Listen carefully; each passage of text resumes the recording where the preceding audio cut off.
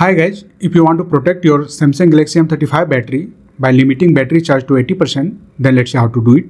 So for that, first of all go to settings. Now here scroll down and tap on battery. Now here you will see this option battery protection, simply tap on it and then simply enable the battery protection, simply enable it.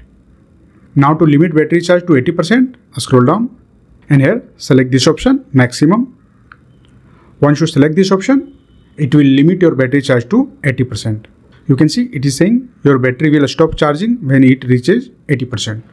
Limiting battery life to 80% can help extend the battery life of your Samsung smartphone and protect it from damages. So that's it guys. This is how you can easily set battery charging limit to 80% on Samsung Galaxy M35. If you like this video, please subscribe the channel.